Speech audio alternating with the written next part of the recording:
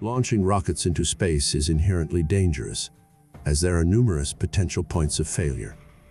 The most critical phase is takeoff, which can be especially nerve-wracking for the astronauts on board. If the takeoff goes smoothly and the subsequent minutes of the mission progress without incident, the chances of reaching the space station safely significantly increase. This is precisely what Russian cosmonaut Aleksey Ovchinin and American astronaut Nick Hague hoped for as they prepared for their respective missions. Ovchinin is an experienced space traveler, having completed multiple missions. In contrast, Hague was a newcomer to space travel, making this his inaugural mission. As a former combat and test pilot for the US Army, becoming an astronaut was a logical next step for Hague. He spent years training for this opportunity, including an extended period of time at Russia's Star City facility, where he and Ovchinin practiced using simulators and prepared for any potential challenges they might face during their flight and time on the space station. As Hague arrived at the Baikonur Cosmodrome on October 11, 2018, he thought he was ready for anything. However, as he and Ovchinin prepared to enter the capsule, he found himself becoming increasingly anxious. Despite this, his Russian colleague remained calm and collected, even in the face of the impending launch. Perhaps this level of coolness is a result of his experience, having completed multiple space flights and spent time on the International Space Station. Regardless, it was a striking contrast to Hague's own nervous energy.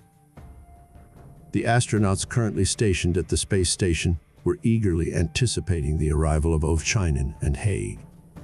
They had even prepared a small welcome banquet for their colleagues, despite the limited resources available to them in space. As the countdown began, the members of Mission 57 in their capsule eagerly awaited the start of their journey. As the engines roared to life, the Soyuz rocket was nearly obscured from view by the flames and smoke emanating from its exhaust.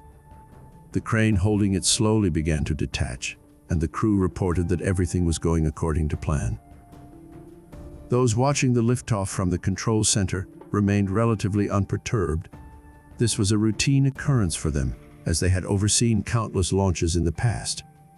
All the parameters had been checked and double-checked, and the rocket itself had been carefully looked over to make sure everything was where it should be and working perfectly. As Soyuz slowly lifted off the launch pad and began to detach itself from the Earth, the crew embarked on their 6-hour journey. Meanwhile, those at the space station could begin heating up the welcome banquet in preparation for the arrival of Ovchinin and Hague. It was a big event that deserved a party. 2 minutes into their journey, Ovchinin and Hague suddenly found themselves weightless.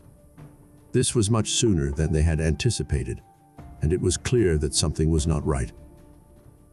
Hague glanced over at Ovchinin and saw that his previously confident colleague now looked concerned.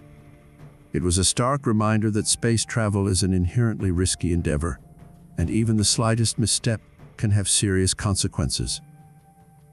Suddenly, the capsule began to shake violently. Ovchinin looked over at Hague and saw that his arms and legs were flailing about uncontrollably, making him resemble a rag doll. A moment later, Ovchinin found himself in the same state. It was clear that something was seriously wrong. The mission was quickly spiraling out of control. As a first-time space traveler, Hague wasn't sure if the rocket's erratic behavior was normal. He looked to Ovchinin for guidance, closely observing the Russian cosmonaut's reactions. Ovchinin, a veteran of multiple space flights, quickly sprang into action, issuing short orders in an effort to regain control of the situation. There was no time to think, only to act. Ovchinin and Hague had been trained to react quickly in emergency situations, and Ovchinin immediately activated the security system. They knew they had to separate the capsule from the rocket as soon as possible. If one of the engines had failed, a distinct possibility, the last place they wanted to be was next to a rocket fuel tank. It was only a matter of time before everything exploded. An alarm blared through the cabin as a red light began flashing. The capsule was separating from the rocket, and the shaking grew even more violent. The astronauts struggled to hit the buttons and switches they needed to activate the emergency protocols. Separating the capsule from the rocket is a bit like firing a bullet from a rifle. First, the capsule spins around its axis to establish its trajectory, and then it enters a state of freefall. The parachutes are automatically activated a short time later when the capsule re-enters the Earth's atmosphere. It is a complex process that requires precise timing and execution in order to ensure the safety of the crew. Despite the chaos and urgency of their situation, Hague managed to take a quick glimpse out the window. He saw the curvature of the Earth and the endless expanse of space.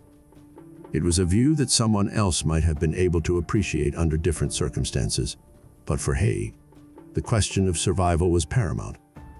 As they frantically worked through the emergency procedures, he couldn't help but wonder if he would ever see it again. Ovchinin, too, kept an eye on the window, carefully monitoring their separation from the rocket and looking for any potential threats. He checked the position of the capsule and made sure it was on the correct trajectory.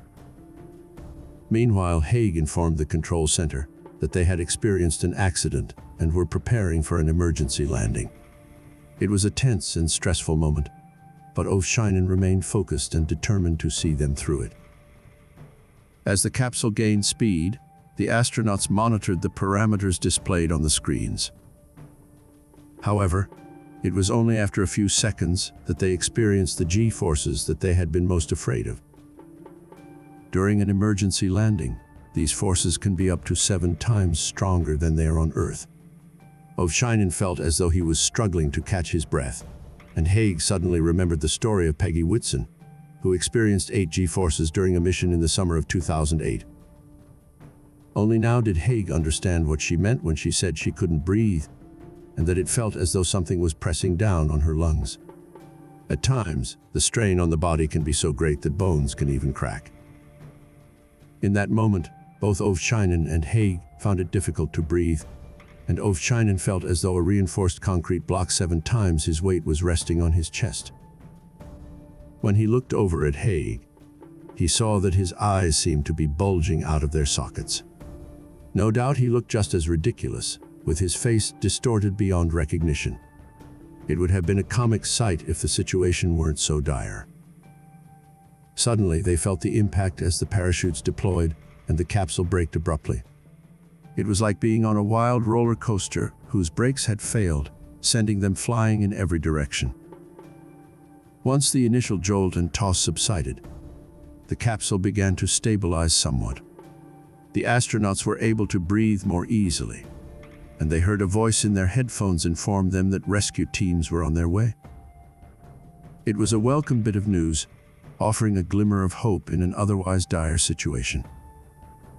Hague looked out the window again, wondering where the capsule might land. Would it come down in the water? On the Kazakh steppes? Or, if they were unlucky, in the mountains? There was nothing they could do to influence the trajectory now, but a quick glance at the monitor gave him hope. The capsule was staying on course, and the rescue teams were receiving updated coordinates every second. The voice in their headphones reassured them that the rescue teams were on their trail and would soon reach them. And then, finally, there was an impact, this time on solid ground. For a few minutes, the astronauts remained calm as they waited for the rescue teams to arrive. Then Ovchinin unbuckled his seatbelt and opened the door, with Hague following close behind. They looked around and saw that they were in a flat, green area, most likely Kazakhstan. They checked their locators and were relieved to see that they were still functioning. It was the first time either of them had laughed since the accident began. They were alive, and that was cause for celebration. The satellite phone in the capsule was functioning, allowing the astronauts to contact the control center and their wives. As Hague tried to reach his family, they heard the sound of a helicopter approaching. The rescuers were on their way, bringing with them the promise of safety and the chance to return home. The astronauts received medical attention as soon as they were rescued, and fortunately, they were in good condition with no injuries. Later, when they were back at the base, Their colleagues from the International Space Station also got involved via video call. Despite the initial disappointment over the failed mission, everyone was relieved that the astronauts were safe and unharmed. The incident serves as a reminder of the bravery and skill of astronauts and the dangers they face while embarking on these incredible missions. It also highlights the importance of proper preparation and safety measures in the pursuit of space exploration. Ovchinin and Hague's story is a testament to the human spirit and the determination to push boundaries and reach for the stars. Thank you for watching. If you thought this video was interesting, you may also like some of the other videos available on our channel.